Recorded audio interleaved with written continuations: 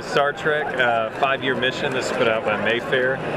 Plays 1 to 7, 3 to 7 people, and roughly, I don't know, how long does a game use? 45 minutes. Wow.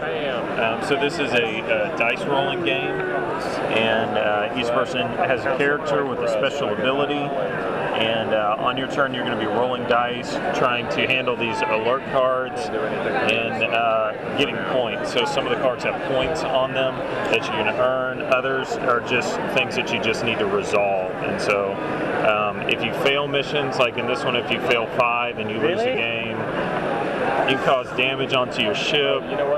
There's some things that are timed missions, things like that. So